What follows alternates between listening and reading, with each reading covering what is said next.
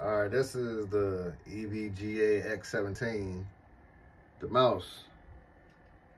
This is the program that controls the mouse.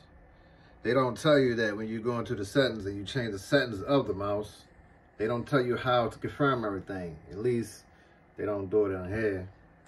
But at the bottom, at the very bottom, you'll see right there. That's how you confirm it. And the next one is how you reset it. You feel me? And they don't tell you. See, look, that's how I look. They don't tell you that that's where it's at. And I don't know if it's just my screen, but if anybody else having the same problem, that's where the buttons are. It's the confirm button on the right and the reset button on the left. But it's all the way at the bottom, bro. Look. See that? And it lights up when you scroll your mouse over the top of it. Yeah.